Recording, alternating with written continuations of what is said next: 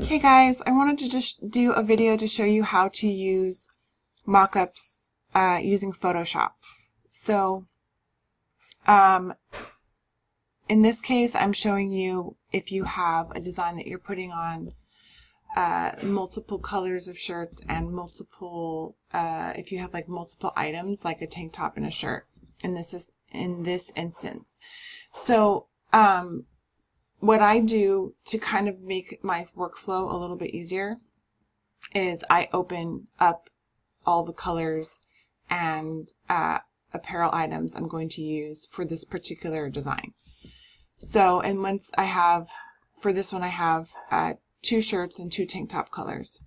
I really don't recommend using more than 3. If you're going to do like 3 shirts and 3 tank colors, I think there's I wouldn't do more than that, because giving the customer too much options sometimes makes it hard for them to make a decision. So, but this one, once you open up your items, if you go to Window, Arrange, and do 4 up, it will bring them all into their own separate boxes. Okay. If you need to like zoom in, you can always go here and make it, you know, you can make them a little bit bigger or whatnot. So, or you can always go to the navigator window. If you don't have this one open, you can just go to Window, Navigator, and it'll open it up, because this is a way, if you click, it'll show you which one you're on, and you can, you know, zoom in, zoom out. Click, and it shows you which file that that is highlighted.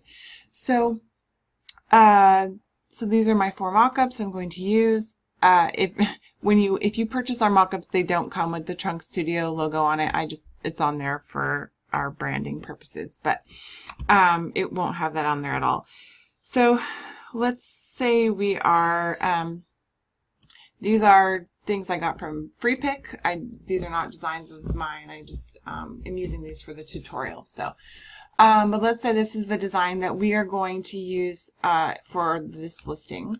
Literally, this is my design file. This is the actual template that I use for the design, so it's the right size and everything.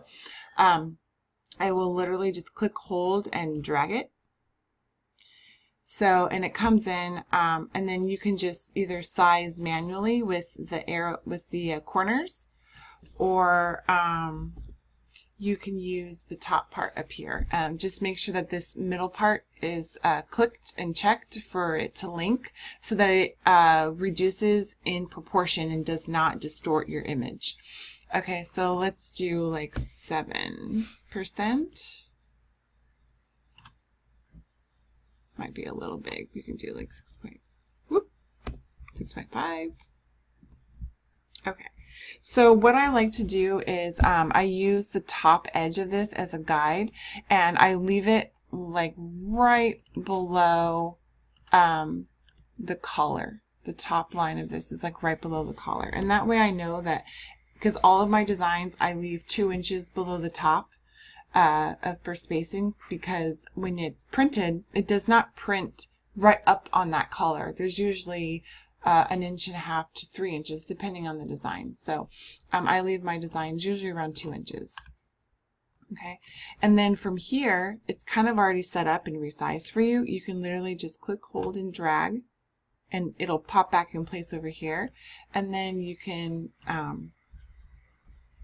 you know, move it around for here. I usually print a little bit higher on the tank tops. It's usually not as low. And then again, same thing, click, hold, and drag, and just kind of move it into place so it kind of looks the same, has like the same amount of spacing. And then click, hold, and drag. And again, if you want to get those the box back, just do Control T as in Tom, and then you can get that back. And then you can just kind of move it over so it's centered on that space for you, and then hit Enter to apply it. Okay, so this is kind of the easiest way I found, and then, you know, maybe I don't do every listing. I will usually have about 3 3 to 4 different mock-ups for each color that I use. So if I have, if I'm using peach, I'll have like 3 or 4 different mock-ups that I use throughout my store. I won't just use this one over and over and over again. So I might do like, if I'm doing new designs, I might do 2 or 3 on this one, and then 2 or 3 more on a different one, and just so my shop looks, it doesn't just look like a repeat over and over and over again of the same things.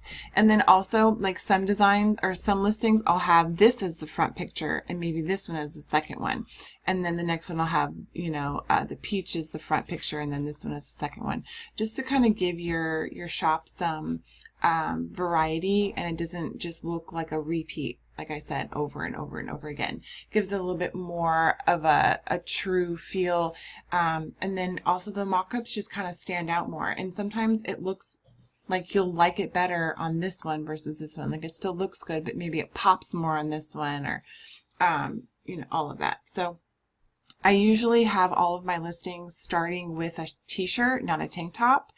But I put both in a listing together, and I will also, I've done a video before on that, but I'll do another one, maybe break it down a little bit more to show you how you can do that.